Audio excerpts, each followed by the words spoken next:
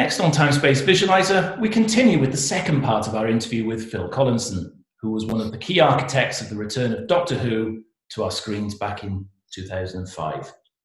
In this part, we'll discuss the series further, including the casting of David Tennant into the lead role. So we've got the series ready for air, and it launches with a massive spectacular. What sort of a reaction were you expecting for the show? Well, a few weeks before the show premiered on Easter Saturday, we had a big press launch in Cardiff, and usually these press launches happen in London, and we all have to get on the train and go down there, and we didn't do it like that. Obviously, a big part of the show's identity was Wales. BBC Wales was really important to the show, and as the producer of the show, took that role very seriously, and they were very excited about it. So we brought everybody to Cardiff, and we took over a hotel for the night, and it was phenomenal. It was just phenomenal. It was the biggest press launch I'd ever been to or seen. The title sequence was projected on the side of the hotel. There was a red carpet. There was people in costume, and there were Slitheen and Daleks and various different monsters sort of lurking about. Lots of local press and national news came, and we showed the first episode, and then we showed a clip reel of 10 minutes, and the first episode we showed, and we had people laughed in all the right places, and then we started showing the clip reel, and at the end of the last reel on the clip reel was the Dalek saying elevate, and he starts to rise up, and the whole room went mad, and everybody stood up and cheered. And this is die-hard journalists. This is not just, this is not fans, but this is die-hard journalists. And the best part about it was that sitting in front of me was Terence Dix and Barry Letts. And before we'd sat down, I went across and I introduced myself to Barry and told him how wonderful I thought the show had been under his tenure, and how thrilled I was to meet him, etc. And he said, well, I have to tell you that, Terence and I we're watching you now. We want this to be good. It better had to be good, because we, the last time they tried to resurrect this show, we were less than pleased, and we let them know that was the case. So I was quaking in my boots, really. Anyway, as everybody was cheering, Barry turned round to me and gave me a thumbs up. And he said afterwards, he said, I think it's brilliant. I mean, obviously it felt very much like his era of the show, because it was modern day contemporary London with autons bursting out of windows and all of that. So they were chuffed to bits. So I sort of, in my head, I knew that we sort of had it was like having having their stamp of approval really mattered to me, because their reaction felt like the fans' reaction as well to me, because they were, the godfathers of Doctor Who, really, weren't they? Let's be honest. And so I love that. But then also seeing that reaction from the journalists, and I sort of felt, and also was my instinct as a fan myself. I loved what we'd done with it. I was thrilled to bits. And so, having said that, you never know. We were taking on Ant and Dec, who were unbeatable at the time. You can't ever forget how popular that show of theirs was back then.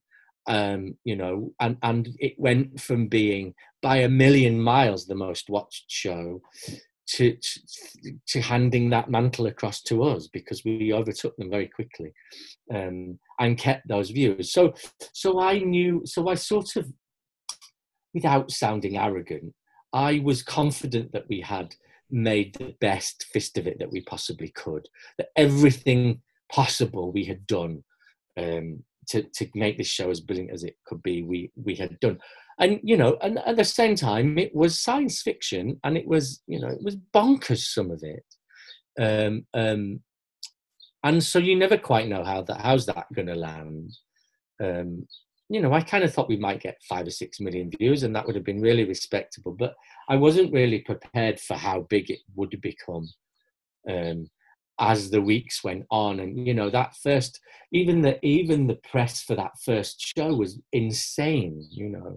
And then we became architects of our own problems at some point, because the show then became a show that the tabloids were fascinated by and desperate to blow stories on, and so then a whole new thing came out for season 2 of, well, how do we keep our secrets, and how do we, we knew that keeping the secrets of the show were as important as making it, really.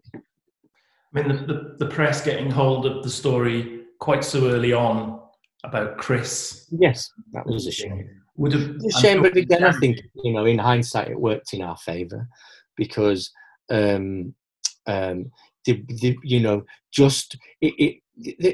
is a saying that there's no such thing as bad publicity, which to some extent is true and to some extent is not. But certainly it meant that there was, the first 4 or 5 weeks of the show's run was on the front pages almost every day for some reason or another, and that just helped this huge buzz that was going out about this show, and obviously it being matched by what people were then turning on and watching. Week 1 they were in modern day London with dummies coming to life. Week 2 they were on a space station in the far future with a trampoline with eyes. Episode 3, Dickens in London with Simon Callow as Dickens, and 4 and 5, Big Ben crashing, farting aliens in 10 Downing Street. This show never, it didn't let you stop and catch your breath deliberately. In that first season, it was breakneck speed, and it was brilliant and vivid, I think, and that's what it didn't let you turn off, really. You had to keep coming back for more, really, because you saw that next week either you were getting a bit more of what you'd loved this week, or you were somewhere completely different with these characters that you were fascinated by. So he's a very clever man, Russell, and I think he was absolutely the best man to be masterminding the return of this show, without a shadow of a doubt. I rewatched season 1 beginning of the year. And I was impressed, because I reevaluated it. It had been a couple of years since I'd seen it, and I was just impressed. I was blown away, because actually the ambition and the scale comes through really clearly. But the scripts, Dalek is just an amazing story. Yes, it is. I mean, it's wonderful, and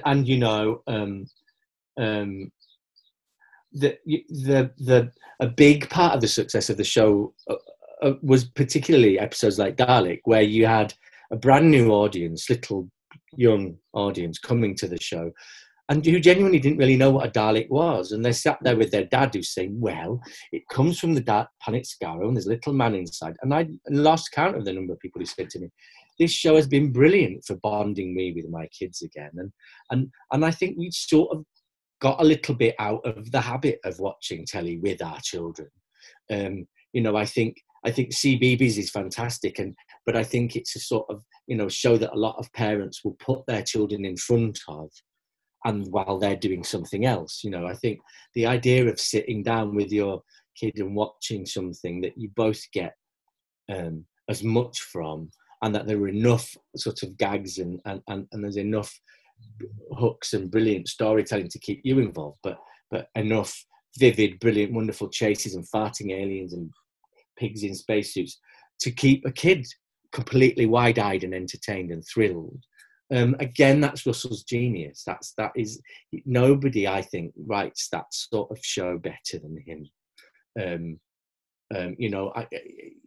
Sarah Jane Adventures as well, was just brilliant, and look how popular that show became with children of a certain age, because it was, it's those same sort of, that same ability of that Doctor Who always had, really, that it could appeal to the generations, and would be that show that you could all get a little bit of something from. It became cool again to be a Doctor Who fan. Yeah, I know. Who knew, right? When it wasn't cool when we were growing up, but it was cool to be a Doctor Who fan. Well, it was cool when I was growing up. It was cool, you know, when the BBC still loved it and it had a big enough budget and Tom was there. Tom was cool. Tom and Liz, you know, Tom and Liz, Tom and Louise, Tom and Lala, they were cool. No. You know, I think, but it sort of became not cool as it struggled with its identity as it sort of in those last few years, really. But I think it was a thrill anyway for me to be that fan, making it and feeling that it was, you know, it was I think it was as good as I wanted it to be, yeah, and that mattered a lot to me. How did you approach recasting Chris then? How did you come about choosing David? Well, I didn't have very much to do with it, to be fair. Julie and Russell were making Casanova for BBC One, working with David and watching rushes of David every day. I think they started making that 4 or 5 episodes into Doctor Who's run. So it's pretty much, they were watching Doctor Who rushes and Casanova rushes one after the other. And I think it just was one of those moments where they both came in this one morning and said to each other, when we come to recast, he's going to be perfect, isn't he? And then obviously, you know, that happened a bit sooner than we would have anticipated, but was nonetheless another piece of wonderful luck that we had, really making that show, that they would literally be watching 2 sets of rushes with those 2 men in. Was just this kind of thrill, and allowed them to kind of go. And if you watch Casanova, actually, there's a lot of Doctor Who in Casanova. That Casanova. There's a lot of cheek. You know, there's a lot of what David brought to the role in that performance as well. I chatted recently to Louise Page for Time Space Visualiser, and she shared the story behind how she came up eventually with the costume. It's such an interesting story, the way she just magicked that out of where it came from. It was brilliant. Well, she turned up to she came to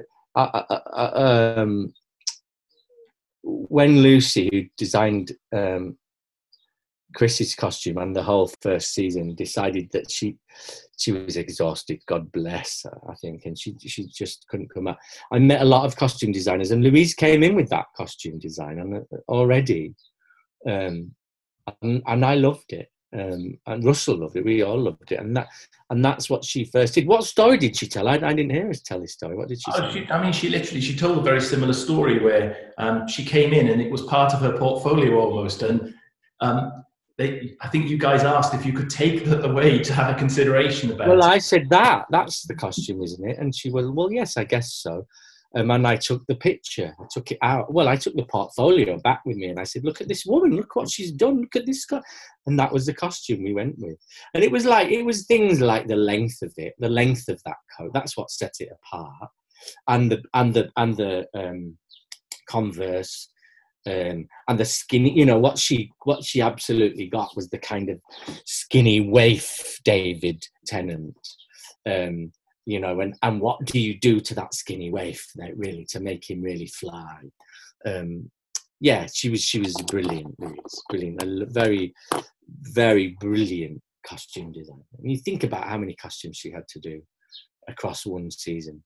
Lordy God, I'm mad. And changing, obviously, the lead actor after just one season. Obviously, you knew you had the right person. We probably, as fans, knew you had the right person because we were aware of him. But it's a little bit like if you think about the Hartnell to Troughton regeneration, you're never quite sure how it's going to work. Yeah, well, and that's part of the success of the show, isn't it, really? That, again, as it turned out, we were giving the big audience another reason to tune back in to season 2, because they were good, because the show never settled into where you knew it would settle. You think about what happened. Season 3, Billy was gone, and there was a brand new companion coming in. Season 4, that companion had gone, and there was another new companion. So the dynamic changed all the time. And that's why the show has gone on for as long as it has, really, because I think you never quite settle into knowing what it is, and what to expect from it, and that's that worked brilliantly for us. So no, I don't think people did know what to expect. David certainly was not a well-known actor by any stretch at that point, not the household name that he would go on to become as the Doctor. So in many ways, it's more like, for me, it's more like John Pertwee going into Tom Baker, really, because, with Tom Baker, you had a brilliant, wonderful actor who we were sort of aware of, but suddenly an actor who blossomed in this part, who sort of the Doctor who allowed him to become a superstar, really, Tom and David, I think. An already fantastic actor then gets this role of a lifetime, I think, in many ways, and just grabs it with both hands. And, and I think, the brilliance of David is, manifold. He's a magnificent actor. And that, ability to be brilliant and funny and run around and have a fantastic time, but then to turn on a sixpence and be serious, and then to turn on a sixpence and break your heart. All the things Tom had done, all the things lots of those actors who played Doctor Who did really, really well. But I think David was magnificent as Doctor. You can see the shift change, actually. The show just kept going up through the gears. Second season, third season, you were getting more confident in the production. Well, I suppose, like everything, you learn what you can do really well. I think Russell's scripts kept getting more and more ambitious, but we were glad of that as a production team. We were taking them and saying, "Yeah, give us more, give us more, give us more." We were loving it, and of course, there was a confidence as we went into season 2, because we knew we had a hit show. We weren't trying to second guess what people liked and didn't like. We weren't trying to work out if the formula worked. We had a hit show and we loved it. It was brilliant. And a happy show behind the scenes at that stage as well. Yeah. I mean, we were learning on the job in season 1. We kind of knew what we were doing from season 2 onwards, really. And so then it allowed you to put your effort in the right places and concentrate on making what you could do the best you could do, really. And relaxing a bit. I think, I certainly relaxed a lot more as we went along, and started to enjoy it a lot more. Yeah. And that's going to have been probably the right thing for you, because production is not the easiest of jobs, is it? No, I mean, it's a big, you're keeping a big machine going, a big machine that's moving around on the back of a lorry all the time, that's getting in and out of locations. We weren't making Doctor Who like they made Doctor Who in the 60s, 70s and 80s, where, most of the time they went to studio and built the sets, or they would go towards the end of the run, they would go to one location, wouldn't they? And so they'd go to Whitby and do a big load of filming for the Curse of Fenwick. We were all over the place all the time, moving in, moving out. So logistically, it's a huge show. It was enormously successful. So there was a whole other layer of keeping it there, in terms of press, feeding the press, but starving the press at the same time, so that they were hungry for stories and what you wanted, and just the management of that, and still keeping it on budget. The thing about a day's filming on Doctor Who is a lot more expensive than a day's filming on a lot of other shows, because the cast's often big and guest and expensive, and not only have you got some cast, but you've got 5 monsters played by 5 actors in suits. We've all got a technician with them, stunts, special effects. All of these things are liable to run away with themselves financially if you're not careful. So it had to be managed financially really carefully and practically really carefully.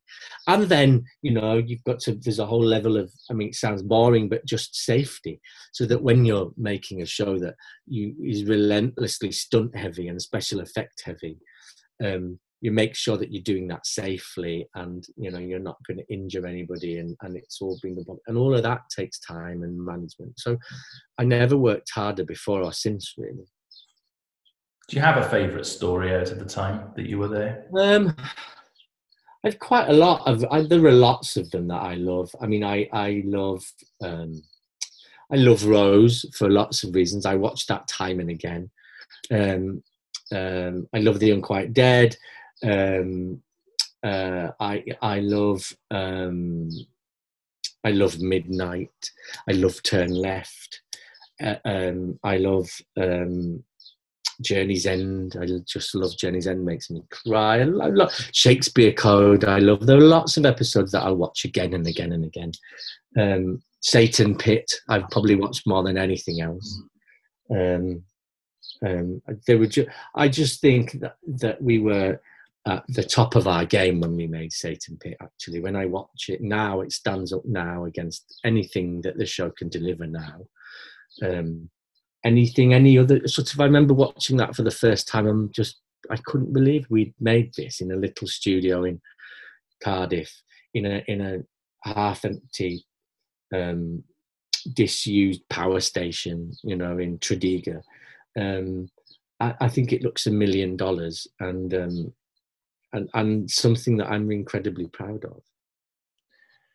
And you should be, because you're quite right. It's some of what you did, particularly in and around on some of the locations I know you use, because that's local to me, Cardiff, and it put Cardiff on the map to a degree for a lot of people. But I know what went on behind some of the scenes. I was there on probably some of the filming sessions. The crowd. Yeah, and obviously, as we, you know, again, I always, it's hard doing these things because there's a fine line between sort of blowing your own trumpet, which I'm not want to necessarily do, but being proud of what you did and what you achieved is where I come from always, you know. And at the same time, you know, Russell and Julie were also making Torchwood. You know, I was executing Sarah Jane Adventures as well, and we were, so you know, there was sort of, you know, 40 odd episodes of sort of Doctor Who related stuff coming out of that, our little team at the time. I mean, incredible, really. I really now think we were mad, and I don't know how we did it, but we did. We loved it. We were all completely devoted to the show and to our place in it, and making it the best we could possibly make it. You know. And you showed no fear after you left Doctor Who either, and moved, eventually arrived at in Weatherfield for Coronation Street. It's really unusual because I'm getting to talk about two of probably my most favourite programmes that I've followed over the years. The 50th episode, the tram crash. Good grief, what were you thinking? You know, it was a bit the same, really. I'd grown up watching Coronation Street, and, you know, it was a big favourite of my parents and my grandparents, and I'd sort of grown up loving it and being devoted to it. So it was a similar thing, really. I came to it expressly for the 50th anniversary. I took over in the January of the 50th year. My stuff started going out on screen in July of the 50th year, and then that 6 months of stuff all very deliberately led up to that one night. And so, I mean, it was, again, I live and die. It was among the best stuff I've ever done. I think it was my, you know, I live and die, and I won't ever have the chance to do that, because the thing with Coronation Street is what you transmit on Wednesday, the nation talks about on Thursday. You know, people are devoted to the show in enormous numbers still. And I knew that I wanted to just do justice to this brilliant, wonderful icon. And I was a little bit worried because I knew that it needed to be a big disaster, and that a part of it would be live, But it was about that, you know, and I think lots of things I'd learned on Doctor Who, really, about dealing with the press and how if you get them on board and get people's imagination fired up enough about what you're doing, they'll be dying for it. And I did a lot of that, engaged with the press a lot, you know, dribbled bits of stuff out. So there was a real sense of anticipation of that week. And then it just became, it sort of, you know, people just got into it, really. And you know, they arrived because they wanted to, because I think what I did was I said, this is going to be amazing. You must watch it. This is going to be amazing. And then I went home and kind of went, oh God, what if it's not? What if it's not? So then that pushed me on to kind of go, God, it's got to be amazing. It's got to be amazing. So I sort of was pushing everybody to their limits on that show. I, of course, you know, brought in, you know, one of the best action directors, Graham Harper, came in to direct the first part of that the crash and the first episodes of that. Nobody else could have done that, I don't think. Corrie has a wonderful, brilliant bunch of amazing directors. But these particular episodes needed someone who knew how to direct action. Because I knew that I wanted it to be as big as possible. And then the live was something I'd never done. And it's when I started thinking about a live, EastEnders had done live, Corrie had done live. Corrie was doing live in 1960, for God's sake. But, you know, then you kind of think, well, if I'm doing live, it has to be live like nobody else has ever seen before. You know, and so then that grew and grew, and that became, well, because there was an option for us to make the first episode live, the episode that sort of leads you almost to the crash, that would have been easy because that's just Coronation Street. So then I was like, no, it needs to be right slap bang in the middle of the week when it's all going wrong and houses are collapsing and the fires are blazing. And how do you do that as a live action? Which no one had ever done. You know, we did...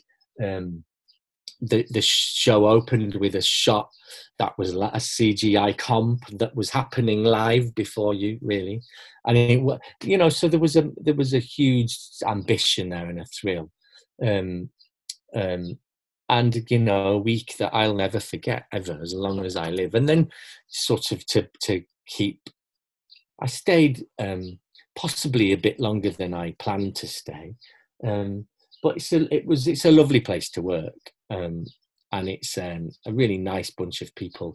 And as I say, you are speaking directly to the nation on that show in a way you never will, you know, I never will ever again.